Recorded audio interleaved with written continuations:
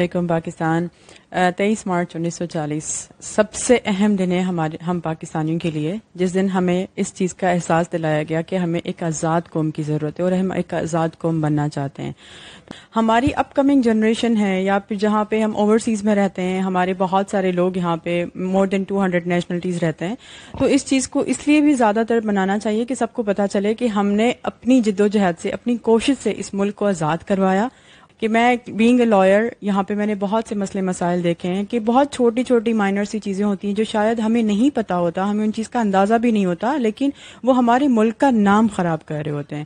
تو آپ جب بھی دوسرے کنٹری میں آتے ہیں یا یو اے میں آتے ہیں یا یہاں پہ آپ کام کرنے کے لیے آتے ہیں تو یہاں کے چھوٹے چھوٹے لاز کو جو ہے وہ آپ پڑھ لیا کریں اور آپ اس چیز کا دھیان رکھا کریں تاکہ اس چیز سے آپ کی اپنی قوم کا اور ہمارے پاکستانیوں کا نام خراب نہ ہو.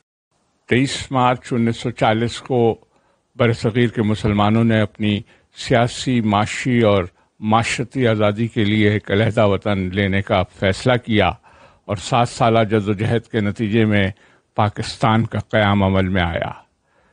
11 اگست 1947 کو قائد اعظم نے کانسٹیٹوئنٹ اسمبلی کے فلور پر کہا کہ یہ نئی ریاست، اس میں مذہب، عقیدے، ذات پات یا زبان کی بنیاد پر کسی سے کوئی تفریق نہیں کی جائے گی.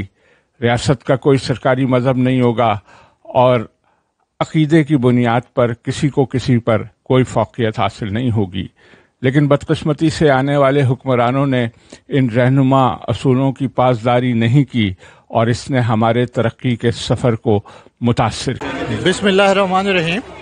میں پاکستان ڈے 23 مارچ کے حوالے سے تمام پاکستانی قوم کو مبارکباد پیش کرتا ہوں.